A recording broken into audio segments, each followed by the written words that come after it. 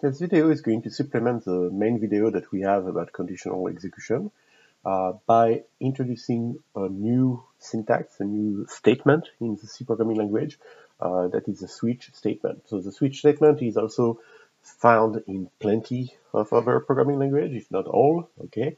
The idea of a switch statement is that it allows you to replace a bunch of cascading if-else statements. So what I mean is that if you have a structure in your code that says, for example, if, I don't know, the input provided by the user is equal to 1, then I want to do something, like printf, for example, the translation of the number 1 into plain English, okay? Else, if input equal 2, then I'm going to printf 2. Okay, and let's switch to .s actually, since we are just displaying simple strings here. .s, there we go, and .s. Okay, so if I have a structure like this, right, where I am testing some user input, so let's go and define this so we can compile this program and run it. Int input equals 0 to start off with, printf, enter an int value, so that would be probably a positive in value, and then scanf, read from the user, so we want to read an int, and we want to store it inside the variable input. There we go, so it's starting to look like something. So we have a little program that's going to read an int value and then tell us, you know, if we typed 1, it's going to say 1, if we type 2, it's going to say 2, and so on and so forth. So some spacing at the end. Okay, let's save this, compile it. GCC main.c, run the default executable name, a.out, enter a value 1, and it's going to tell me 1. Okay, perfect. All right, so that could go on and on and on, okay? This line here could repeat over and over and over. For example, here we're going to just go 1, 2, 4, okay? There we go, and we have the structure that unfolds like this, and it keeps on going. So the point of the switch statement is to make this kind of stuff maybe a little bit more concise, a little bit more readable. So the way that it works is we are going to have a switch keyword, okay? It's followed by an expression between parentheses, okay? Curly braces, and inside the curly braces we use the keyword case to indicate what are the values that we are going to consider, okay? So in our case here, no pun intended, in our case we want to switch on the value of input. So this expression here has to be always a discrete value, right? Something that can be a letter or like a number, an integer number. It cannot be a floating point number, it cannot be an entire string, etc. So input here is of type int, which is going to work just fine. So what we are saying is that we want to switch what we are doing based on the value of this expression, which is just the content of the variable input. And what we are going to say is case, if the value of that expression is 1, do something. If the value is 2, do something else. Case 3, case 4, and so on and so forth. Okay? So we could have also a default case, so that would correspond to keep the analogy between the if-else, and the switch statement. If I had here, you know, else at the end that says, but I don't know how to count that far. Okay? So that means that if it's not 1, 2, 3, 4, then we don't translate anything. We just say, hey, you know what, I'm out of my league here. And we can do the same thing here. So we can say 1, 2, 3, 4, case 1, 2, 3, 4, and then default is another keyword that works in the switch statement, okay? And it's going to be allowing us to do things like this. Put 1, put 2. And again, for those of you who are coming from a Java background, for example, the syntax is very, very, very, very similar. Okay, they are very, actually there are no distinctions here that I can think of from the top of my head. Okay, just from the syntactical point of view, it is definitely very, very similar. Okay, so here I have, I'm going to simplify that message a bit so it's on the screen. Don't know. All right, and I'm going to put that here in the default. And we have approximately the same structure. Okay, there's one thing that we need to add for. It's not over yet. Okay, if I try to compile this, it's going to compile. If I try to run it, let's see what it does. Enter an int value, let's say 3. 3, 3, 4, don't know. What's going on here? So the first thing that executes is that if statement right here. Okay? So what's going on is what was going on before. It says if input equal 1, that's false. If input equal 2, it's false. I enter the 3 here. If input equal 3, it's true. It puts on the screen the string 3. Here it is. Okay? So that makes sense.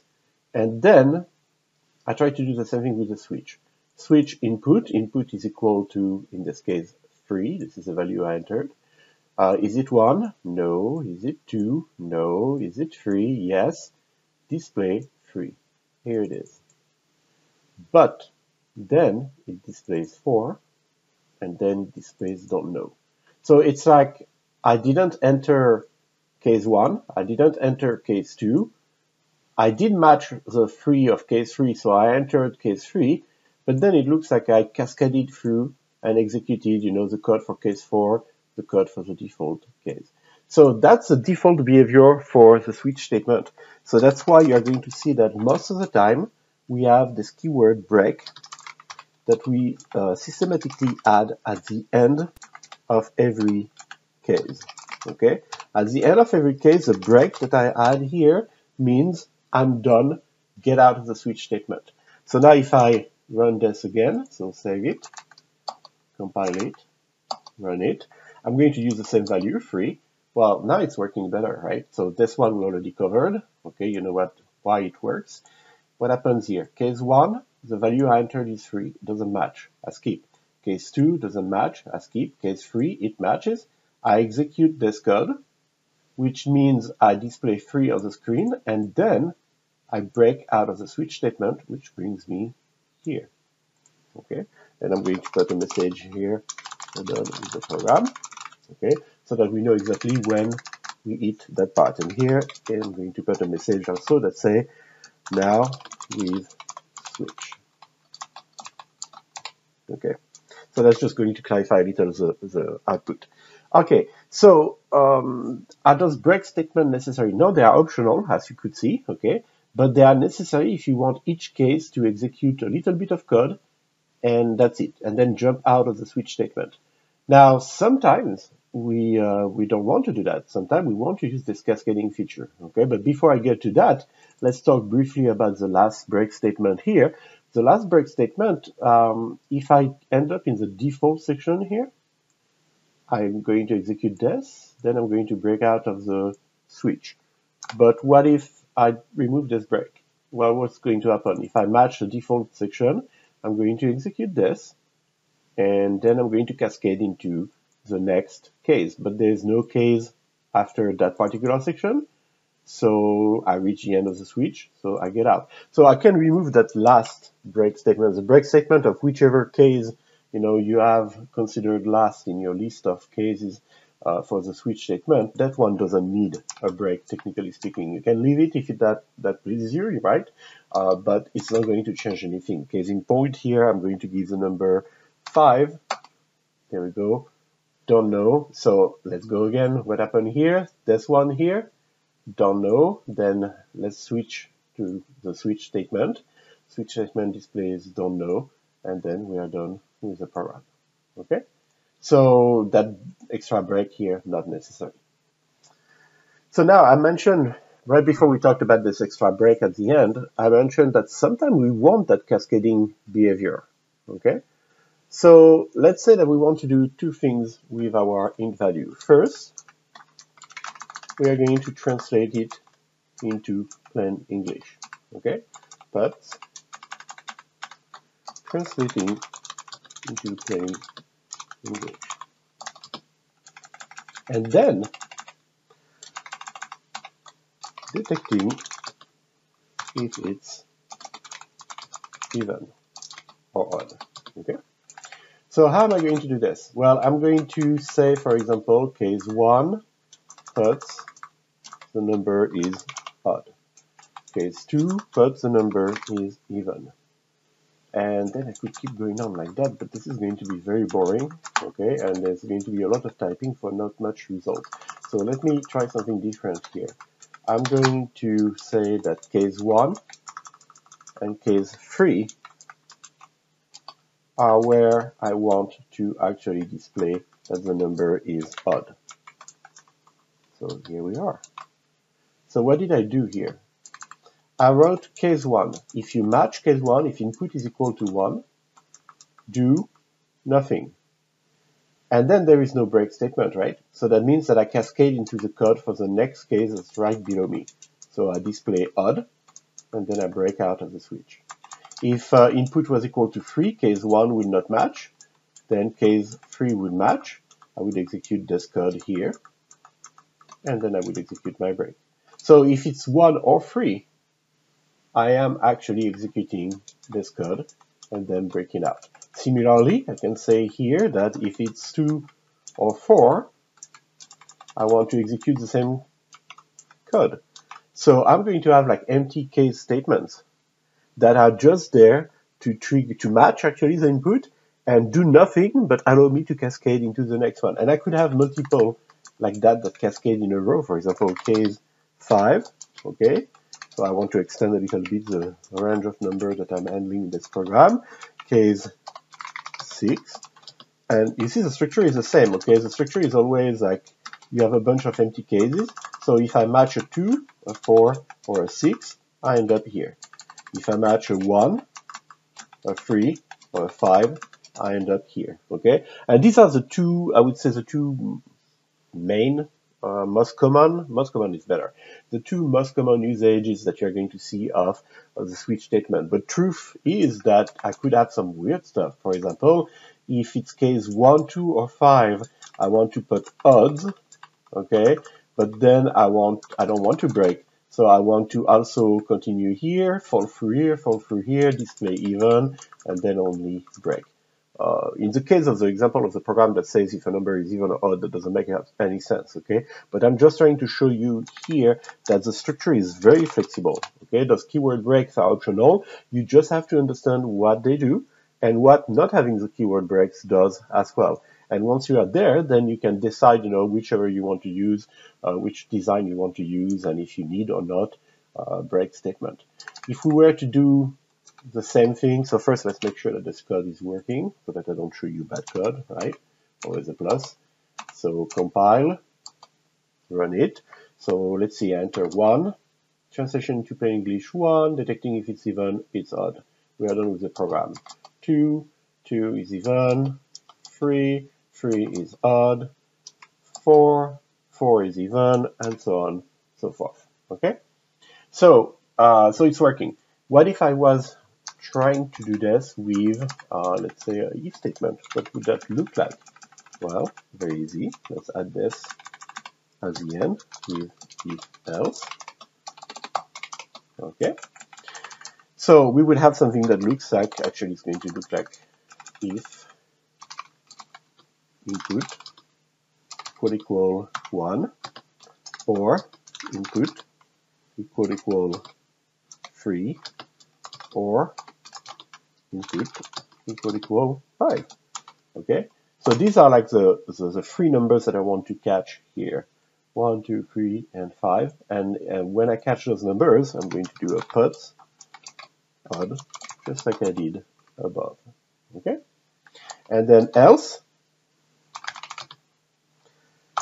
And inside the else statement, I'm going to have something very similar to this, so I'm going to just cut and paste it. Okay, else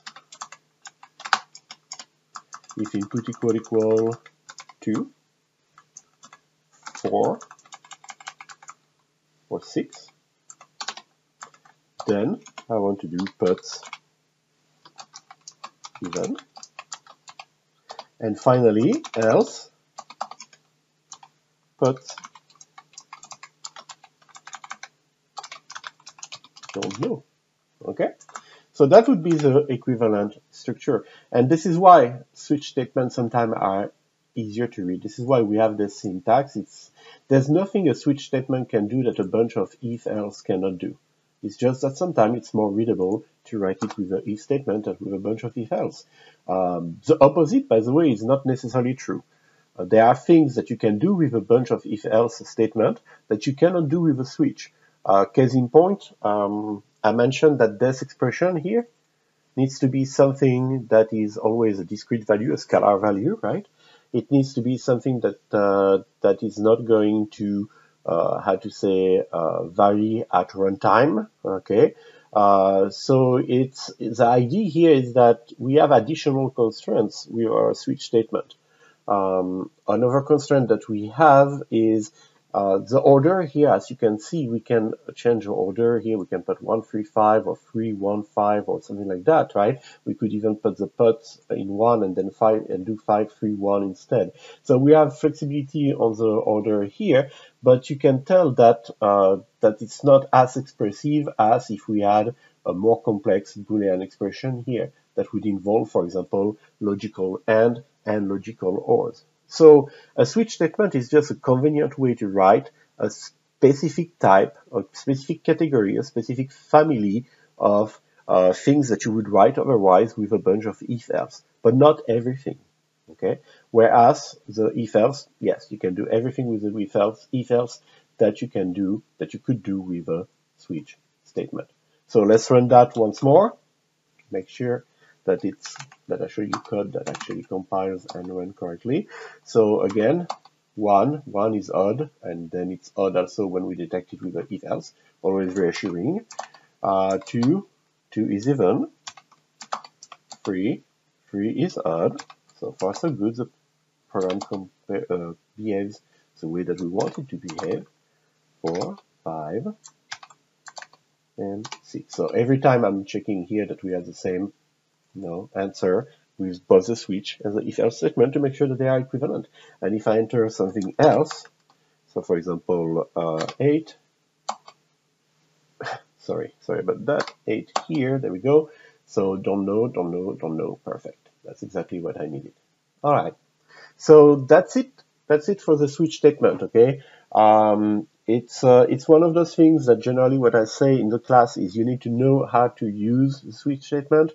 You need to know how to read a switch statement. You need to know all the little tricks that can happen, in the syntax of a switch statement. So the quizzes are going to help you practice this kind of stuff. Now, when you are writing code, except if I ask you explicitly, I force you to use a switch statement, it's up to you.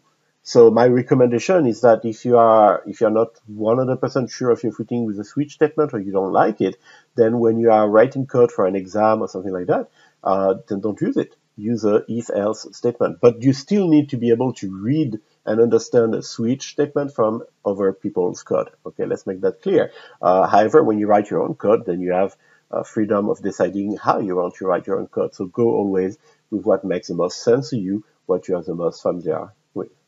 All right, and that's going to wrap it up with this short video. And if you have questions, as usual, forum, office hours, you know where to find me.